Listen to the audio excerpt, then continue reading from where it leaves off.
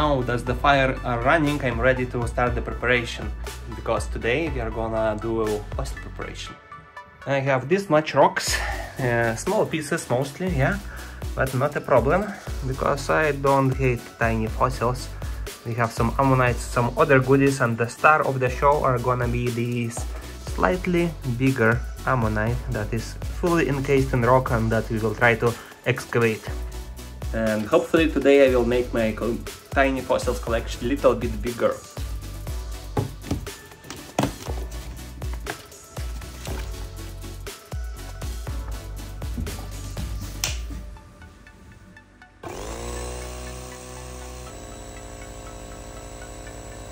Okay, let's start from something simple.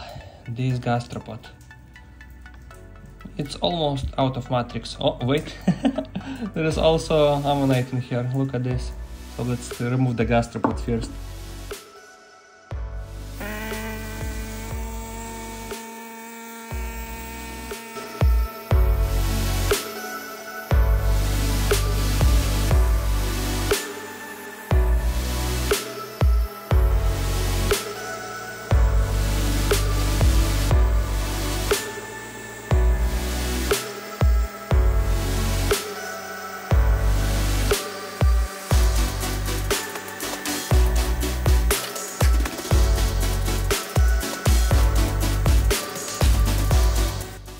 There we go. First gastropod is freed and it's in perfect condition, and it's from the Jurassic period, approximately 180 million years old, and it looks almost modern with all the shell intact. Okay, let's move on. Now the ammonite.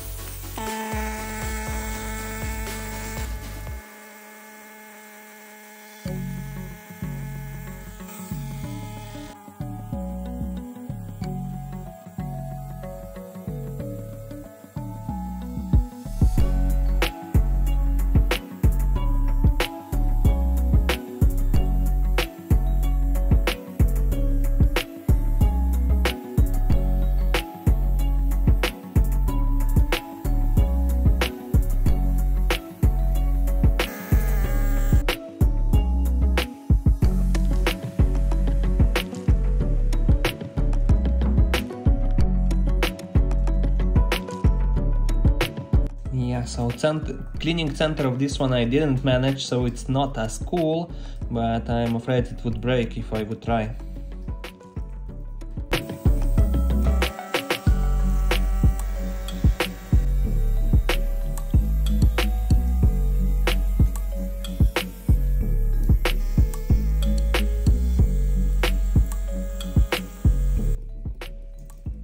This one is a brachiopod and it's fully calcified, which is kind of neat. The light shines through it. Calcite crystals.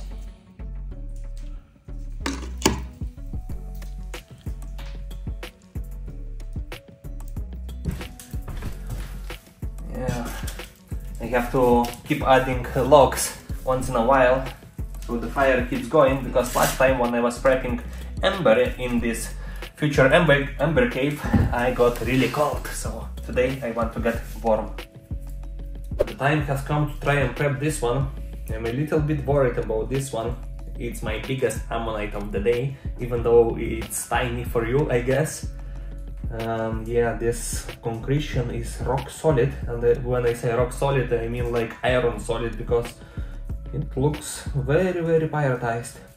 It seems like it was bigger, because I think this is the outer keel of the ammonite. It's going something like this. And yeah, it's damaged even from this side, so the outer keel we won't be able to save. Let's try at least to save the inner ones.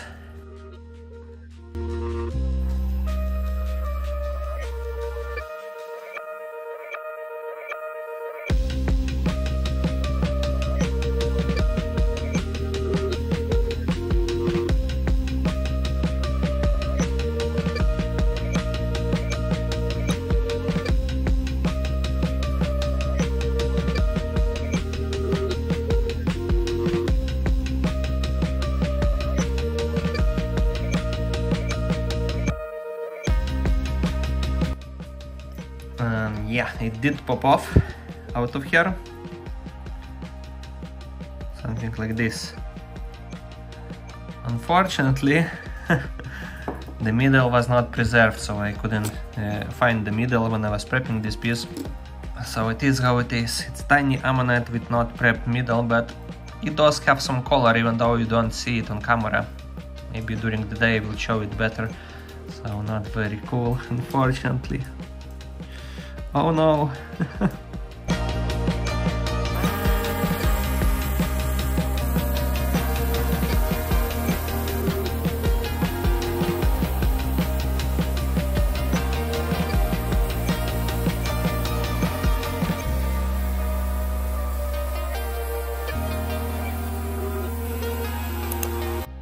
There we go, we have quite well preserved middle. We did poke some holes in it. Looks like the inside there is nothing. And some holes appear not from actually poking, but from the wind pressure, which is interesting. Just how fragile it is. So this side, it would be perfect, but the side of the ammonite is missing. There was the outer rock layer. Quite cool. I like it. Okay, let's take this one. It has hollow middle, so I don't expect to take it in one piece, but we will try anyway.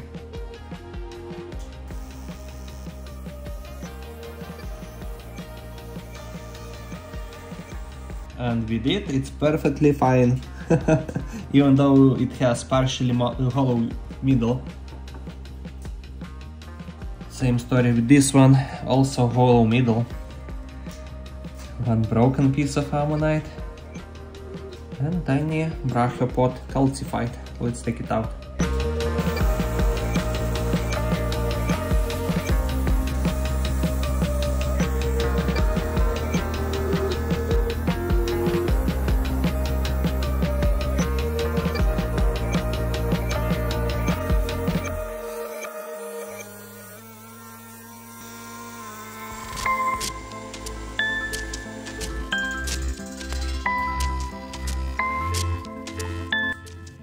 Well, it's not perfect, but it's okay. Just need to pop off a little bit of matrix from this side. There we go.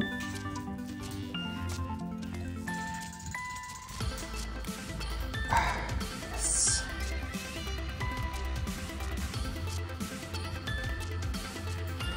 It's cool.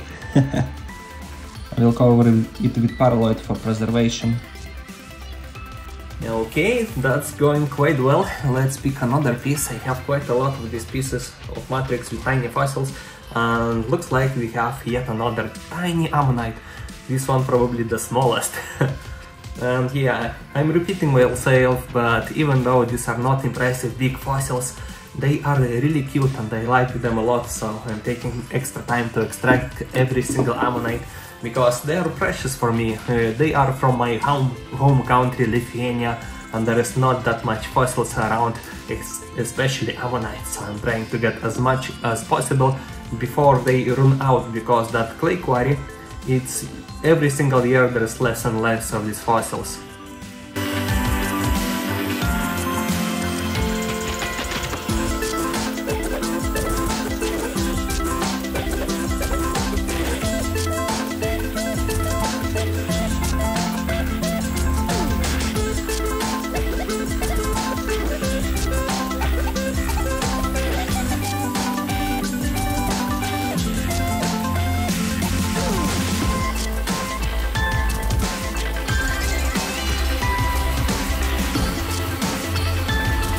This one, it came out perfectly and it has some nice colors. I will show you when it's daylight the colors, because it's truly beautiful. So glad that I managed to take it out. Yeah, today's light is very sucky. This ammonite is probably the best from today. Too bad one-sided, but this side came out perfect. Look at this. I think I'm out of ammonites, but I have a complete bivalve, which is also cool, and let's take it out.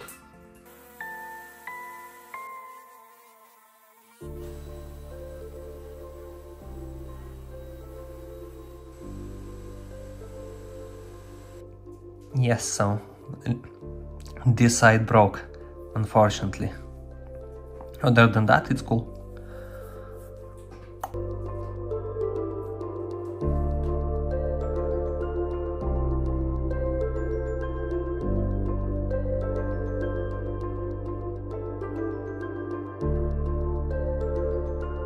It's the second day now and we have some better light, so take a look at this.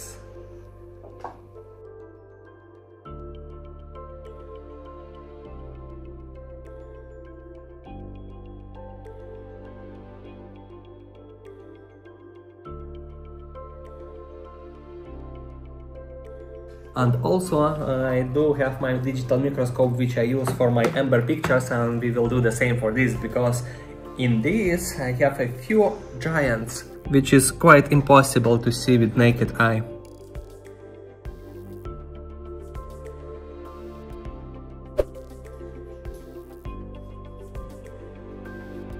This ammonite is called kosmoceras. It's fully calcified. Part of the shell is still iridescent, and the spots where it's missing, we see the suture lines on top of the calcite. Perfect tiny ammonite. I did some extra pictures for other tiny fossils, so it's easier to inspect all the details. Don't get deceived by the preservation, they look incredibly well preserved, but all of these are from the Jurassic period, over 180 million years old. After a few years of hunting in that Jurassic quarry, I have found only single bigger gastropod and few bigger ammonites. Most of the fossils are tiny. I wonder why is that? Is it possible that that location was perfect nursery for juvenile gastropods and other sea creatures? With these new additions to my box of tiny fossils, I'm getting closer to filling it all up, and I need a better way to show off my tiny fossil collection. If you have suggestions how to display it better, let me know.